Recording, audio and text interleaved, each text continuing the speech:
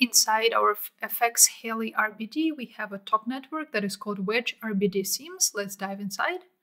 And here all we do is we create a simple wedge. We call it seed. And right now I'm creating 20 wedges. You can create as many as you want. I told you this simulation of the helicopter is maybe 1.5 minutes long. So you can create 20 different seams. Go get your coffee, come back and have different 20 seams to choose from. And after that, we are grabbing a null called out Heli RBD points to cache. Let me show you, it's this null that was connected to our solver.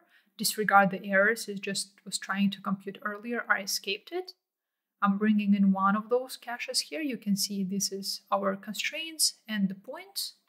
We're grabbing this null and saying, go and compute this null, considering our seed value, and output the files in this location, geocache, Heli RBD cache, and then we have a folder per wedge, 20 wedges, 20 folders, 20 different seams.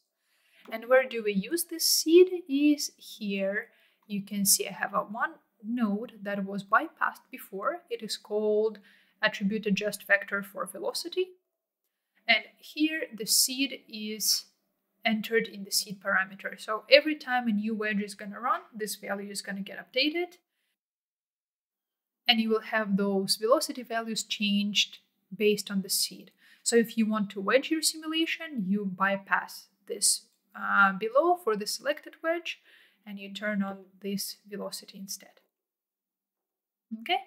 After that, after you ran 20 or so, however many wedges you want, what you will have is you will have those caches. And then there are a lot of tutorials online how you can even render them, make a contact sheet, and then create a contact sheet through Houdini. I actually did it myself in Nuke just because I was already working a Nuke script. I needed it really fast and it took me maybe 2.5 minutes to set up everything. But if you want, you can, of course, do all of that in Houdini. So after you have those wedges and you selected one that you really like, then you can go bring a file cache node and you can bring an explicit wedge that you chose. Bring it in. You see in my switch, I'm switching to this exact cache, so I'm not reading my wedges anymore, and I will continue working with this wedge. But following this logic, we will always know where this wedge came from. This is it for the helicopter destruction. Next step, what we need to do is we need to check if all our motion blur and textures are working properly in LOPs before we continue. Let's go again into our render Heli RBD and let's give ourselves a reminder how things work here. We have a switch where between the frames 1431 and 32, it switches between the original geometry that was just animated and it switches to the broken geometry.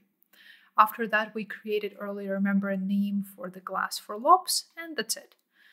There is nothing else really interesting here. So let's press 2 on the keyboard. Let's go to our LOPs, and we are interested in this LOP test 006.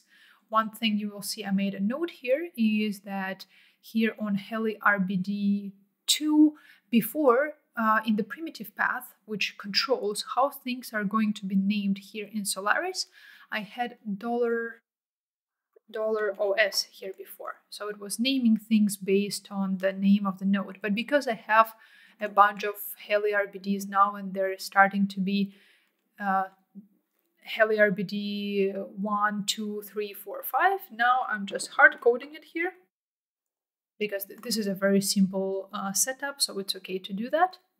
We have our RBD coming in, we have our materials assigned, and we can check everything through our Karma XP unit. Okay, so if I zoom in a little bit, we will notice that it looks like we have no motion blur whatsoever, but we've gone through it already, and we can use our motion blur node in LOPs, which will give us proper motion blur on the pieces and on the propellers. I'm giving it a second, it's computing, and right away we can see, yes, it looks like we have proper motion blur. You see on the propellers, on the pieces. Let's take a snapshot, and I'm going to open my gallery. And one thing that was added in Houdini 20 and I really like is now we have the whole stats panel. Let me just expand it a little bit. And we can very well see, because I'm using Karma XPU, we can see if the size of the caches was enough for my GPU or it's spilled onto CPU. We can see how many resources were spent on what, how much time everything took, how much memory was loaded, and so on. I find it really useful and I use these stats all the time. Okay, our motion blur is working, materials are coming through, textures are working. We are good to move on to the explosion.